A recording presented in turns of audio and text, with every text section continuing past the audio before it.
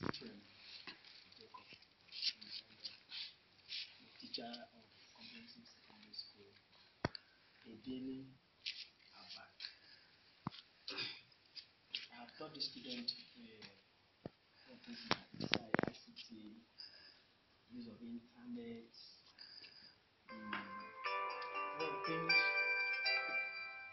social media, use of Facebook, WhatsApp application, and so on.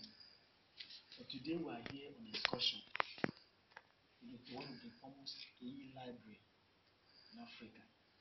And I believe they should come and learn few things. What will help them understand what they have to understand. For them to learn or to learn effectively. I know this is a global war where internet is so much in use. And if we are left out, we will not really function properly as we ought to function. So that is why we are here today. And I believe you are going to learn one or two things about e-library, how to use this kind of facility to help you learn, study, and get to where you want to be in life. And I know that without using things like this, you may not go far in life. And you may not be able to compete with people outside this country up there.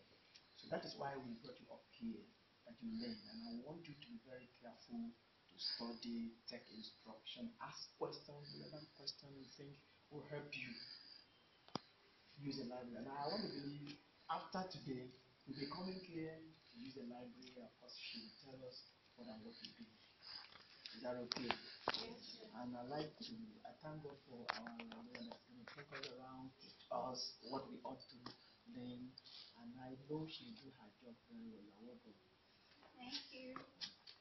Good morning, children. Good morning, ma. My name is Ibom Andrew. And for today, I'll be your tour guide. I'll be taking you around the library and I'll just explain how the library came to be. I'll just give you a brief history of the library. And let me just get this facility because we have other units in the library. Well, first, okay, this is a comprehensive, but what's the name of this? Comprehensive secondary school. Okay, so you're welcome on behalf of the Commission of Science and Technology, the coordinator of e-library, and the entire staff of e-library. You're welcome to e-library.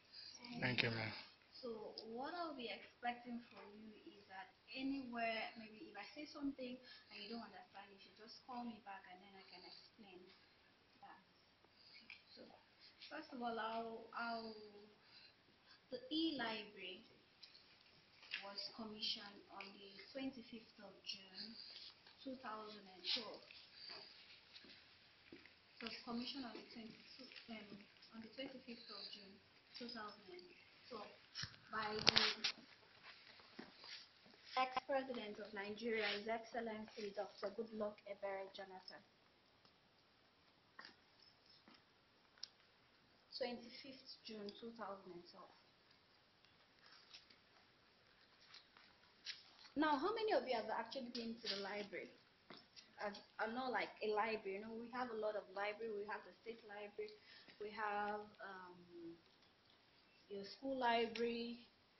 But how many of you have actually been to the e-library? Okay, so you.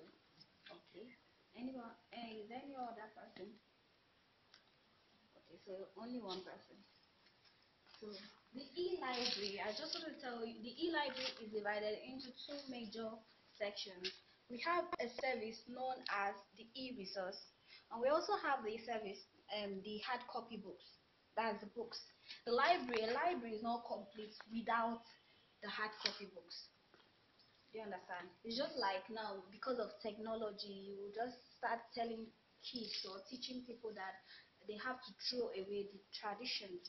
Sometimes you have to make reference back to the tradition. So let me just put it that the hard copy books are or is the tradition of a library. There are different definitions of library. You can say library is a collection of books written by different people, different authors, and that's in a library you get to see materials by different people, irrespective of their gender, irrespective of their nationality, whether they are from Nigeria, the United States, or anywhere. You'll find books written by different authors, and now it's up to you to get or to read all of them or some of them, and then get the information that is required. The essence of coming to the library is for you to get information, right? Or else we won't be reading, or else we won't be going to school. It's for that information. And they say information is what? Power. Is the saying that goes information is power, right? Okay. So I said the library, the e-library, the library unit is divided into two major sections. We have the e-resource, and then we have the hard copy books. And we all know what the hard copy is, textbooks. So that means we have books covering different fields. The secondary sections, we have books covering math, English, biology, civic education, further math, all those courses in the secondary sections. We have books for the primary sections. We have books even for babies. We have books for people that are expecting babies on how to handle children. Do you understand? So for example now, you know these habits, let me just, most of you have younger ones. Okay, you know this habit of people throwing up children like this. In the library, you get to get information that you were so ignorant about. That it's not good to throw kids, babies, because you might end up, it might end up affecting their brain. Because as they are throwing them up, the brain is moving. Do you understand? It's shaking, so it's not good. Things like that. If you don't come to the library, you don't read about it, it might actually be putting your life in danger, or you're putting your neighbor's life in danger, or you're putting your family in danger. So that's why information is really, really powerful. It's really, really necessary. You, at least once in a while, you read a book. You mustn't come to the library to read a book. We have books everywhere. Now, that takes me to the second part, the e-resource. The e-resource is is a service whereby you can actually make use of, get access to any information you need without coming to the library. Now, your teacher actually brought you here because he made mention of the ICT technology, and if you don't move with the changes in the world, you just be stagnated. Be you won't progress. Let me put it that way. So now, the e-library, what makes it an electronic library is the e-resource and the ICT unit. The e-resource actually gives you access to any information you need without having to be physically present in the library. So that means even in the comfort of your home, even in your school, wherever you are in the world, you can still have access to the information you need with the e-resource. So now technology has made it possible for us you don't have any excuse at all. You don't have any excuse to say, okay, I don't have these books, or all those books are made available on the net, on our website. So that's what the e-resource is all about. It's you gain access to information on the website without coming to the library. As long as you have your smartphone, a laptop, computer, and internet service, you can actually get the information you need. And it's very, you don't need to flip any book. All what you need is to type in the information you need or the question you want, and all the answers you want in this world will be displayed for you. It's now up to you to pick the ones you want. Is it not wonderful? You don't even need to, even if you are not in Nigeria, This service is available wherever you are in the world. Just have your smartphone, internet, laptop. Everybody has a phone now. If I ask most of you, even if you don't have a phone, your parents have, or maybe your elder ones, your uncles, your aunties, they have. So you don't have any excuse to tell me that you can't read.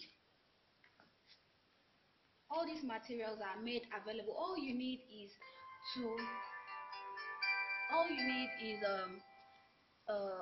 know the website, and then you can just type your questions, and everything will be displayed. But the physical books, you have to, and now that you're in Abak, most of you are staying there, you have to come all the way from Abak to E Library, cross that river Niger at IBB, and come and pass and come here. But with the e-resource, you can just stay at home. Maybe your teacher gave you an assignment. You just tell your mom or your dad, please let me use your phone.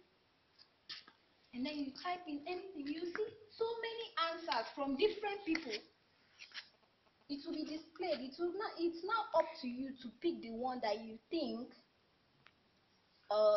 suits what you want. I don't know if you're getting me. Okay. So now I've explained the two sections. I'll take you around. We have another unit. We have other parts or departments in the library. We have the ICT unit, where who can tell me the full meaning of ICT? Yes. Your name? Not for yourself. Okay. The full meaning of ICT is information communication technology. And as we all know, the world is developing, it's fast developing. So if you're not conversant with ICT, with your computers, with your smartphone, you'll be left behind. Let me just give you one story. A friend of mine said that the grandmother came to visit them, and when she came, I think she reduced the screen mistakenly of her phone. Like now, you see, my phone is very bright, and now I can actually reduce it.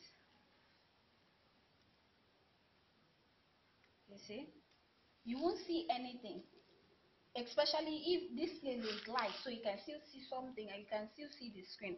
But if I go to a darker or at night, you won't see anything because I've reduced the lighting.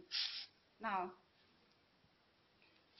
that's what happened to the grandmother. The grandmother she was not telling the girl that her phone, the phone has fault. The girl just came, looked at the phone, said, okay. Say, your phone, the screen has fault, and to change the screen is 20,000 naira.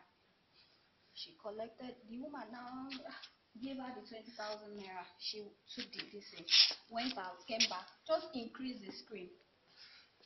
Why? She treated that woman with 20,000 naira because of ignorance, because she's not, in their time, they weren't exposed to these things. And as a result, the granddaughter just gambled away with her 20,000. Something that you don't need to spend anything because of ignorance, because she doesn't know.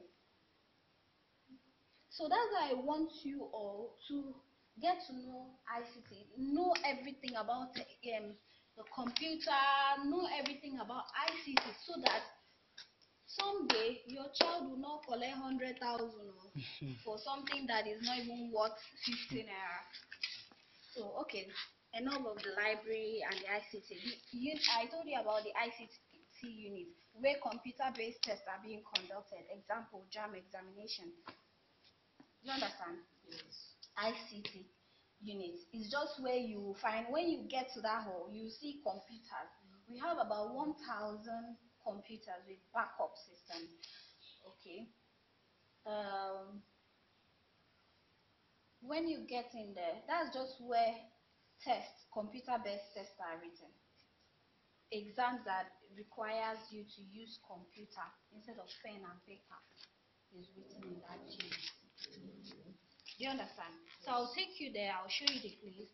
That's another. This place where you are is called the conference hall. This is another unit where the library uses to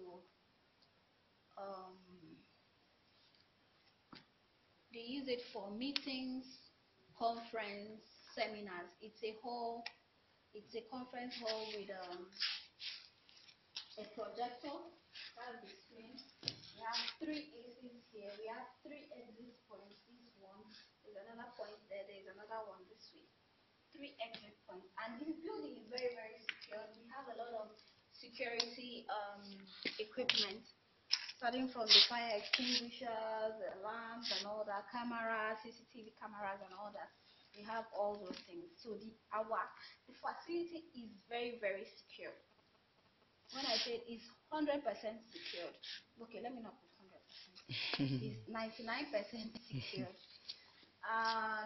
You get to see things like the fire suspensions, all those things that maybe if there is a fire outbreak in the building, it brings out water. You know, something like that. Yes. We have things like that. Those are all security equipment or tools in the building. What did I say this place is called? Conference hall. Okay. This is a conference hall. And I said, what happens here? Seminars, conference, for seminars, for spelling bees, for meetings. That's what this place is used for.